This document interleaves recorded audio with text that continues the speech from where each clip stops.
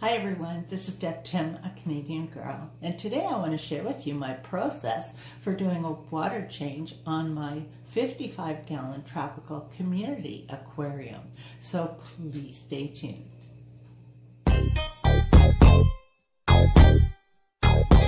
This is my 55-gallon tropical community tank. I know I just showed it not too long ago, but today is water change day. I thought you might be interested in seeing how I do water changes on this aquarium. Besides, a good friend of mine and YouTube buddy requested this video, so it's my pleasure to share the process with you. This is a clip before the water change. I know the tank doesn't look dirty, but often there are hidden components that can be deadly to your fish if you don't stick to a regular maintenance program. We all know the saying, looks can be deceiving. That can be applied here. I do apologize for the glare. There's my trusty water pump. You can see I use in all my water changes. I have it attached to the python, and it runs from one end of the house to the other, right to the shower drain. So here's the aquarium once I've removed all of the fake plants. While I continue working, I am soaking my plants in a 3% bleach solution. I do this just to keep them clean and fresh looking. The next step is to remove the rocks and scape decor. I have my pail ready with my vacuum on the floor.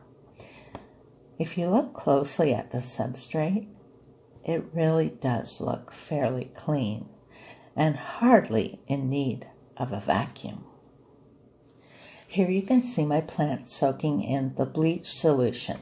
Once they've soaked about 10 minutes, I drain the water off and refill the tub with fresh, clean water as a rinse. I like to do this anytime I remove plants from my aquarium. It just makes the soaking process so much shorter if you don't let the plants get too built up with algae. Then while the water is draining, I also fill my pail with fresh water that will be treated just prior to refilling. Everything has been removed from the aquarium. Although I should point out, I don't take the cribs house away. I can easily work around it without disturbing them.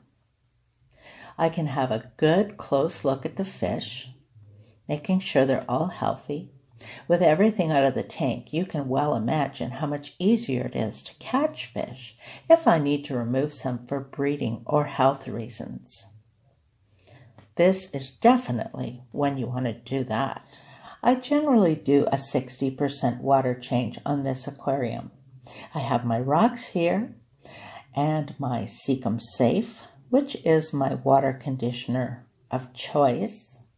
I have baking soda to keep my pH good and stable. I have my pitcher ready, and here is a quick look at Hardy, my rope fish. He gets really excited during water changes.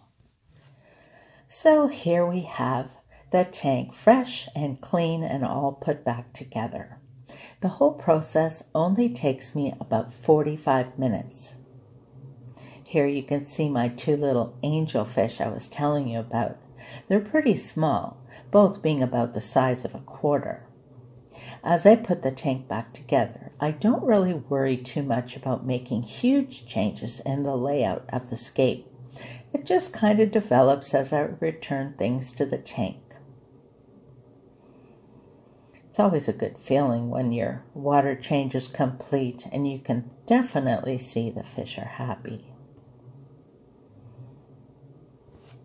So until next time, this is Deb Tim signing out. Thanks so much for watching.